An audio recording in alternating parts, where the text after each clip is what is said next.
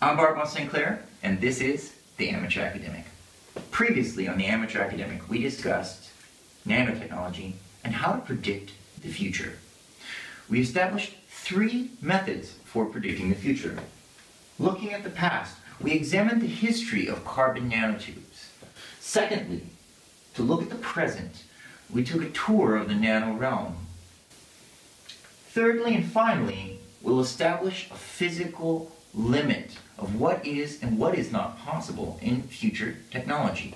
To do that, we'll take something we've talked about previously, something that's actually not a physical law. It is more of an economic law, and that is Moore's Law. Moore's Law was founded by the Intel co-founder Gordon Moore in 1965.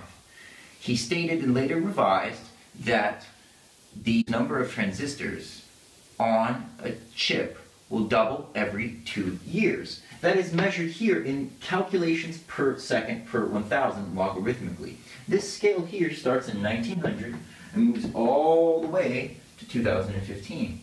This is a wonderful scale to see Moore's Law in effect. It starts at the analytical engine, which was a theoretical computational machine invented by Charles Babbage. However, it was never completely built.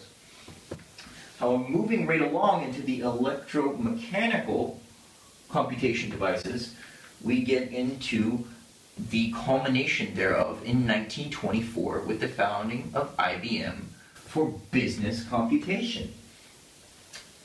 Along comes World War II, and a new revolution begins in computation. The first generation computational devices using relays and vacuum tubes, increasing the calculations per second, ever so exponentially. The second generation occurred with transistors. Transistors becoming a mainstream production in 1957. This finally ended up with integrated circuits being invented by Jack Kirby in 1957, whereby the MOSFET was invented in Bell Labs in 1959. This is the technology we've been using ever since. Modern versions of integrated circuits really began in 1971 with Intel introducing the microprocessor into mass production. However, we are coming to a limit of silicon, even with 3rd and 4th generation integrated circuitry. You can see this here. It's starting to plateau. Let's take a closer look at that. Around 2010, this technology started plateauing for certain properties. The power consumption, clock frequency, and thread performance started remaining stagnant. The density of the transistors still doubled every 2 years. However, as we stated before, this is going to come to an end with silicon. This will happen around 2019 to 2025. We will see the end of Moore's Law on silicon. But never fear, carbon is here. In 2018 to 2019, we'll start seeing MRAM memory produced using carbon nanotubes. Between 2020 and 2024, we'll start seeing carbon nanotube-based transistors, which will carry on Moore's Law, which is very important to our economy. Indirectly, it is responsible for a large part of our economy. So the powers that be have a large incentive to keep Moore's Law in effect. That's why we can make assumptions based on Moore's Law that it will continue.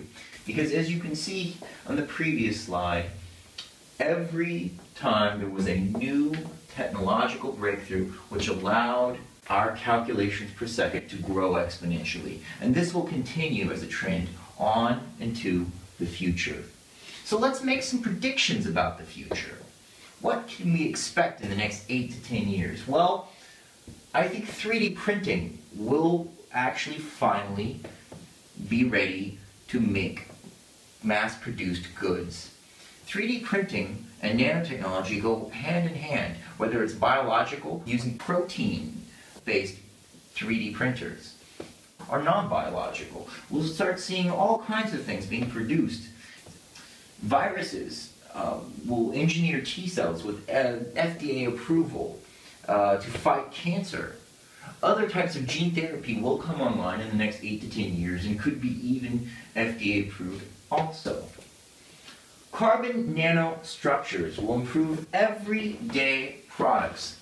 Imagine anything and everything around you being improved finally with the mass production of carbon nanotubes. Now that we've solved all of the mass production problems of carbon nanotubes, you can expect the price and quality of carbon nanotubes to shrink and go up.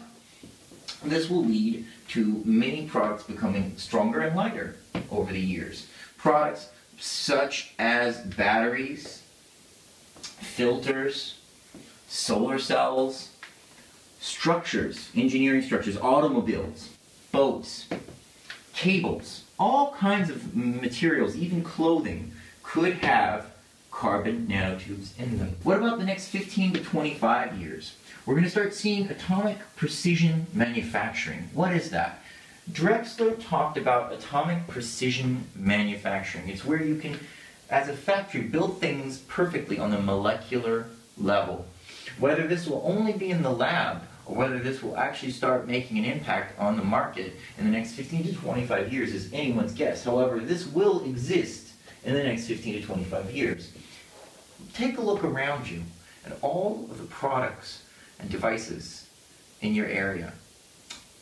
They're built imprecisely and they're very hard to mass produce. Imagine, if you will, being able to build everything around you on the atomic scale to perfection quickly and easily. That kind of change is coming in the next 15 to 25 years. Furthermore, quantum computing will finally be a reality. This will, of course, extend Moore's law quite possibly even further. Instead of ignoring quantum effects, we will embrace them in the next 15 to 25 years. Also, in the next 15 to 25 years, we can safely say that a simple simulation of the human brain will occur in real time. Now, this is not a person's brain, but just a generic brain. This will lead to a lot of great discoveries about the human brain. Nanotechnology to fight disease and aging will come online and will be in effect, whether in the lab or actually approved. We will see all kinds of diseases being fought, including aging. This will change the way we perceive aging, the way we think about the economy. This will change so many things for us in the next 15 to 25 years. I really look forward to the world in the future, and I hope you do too.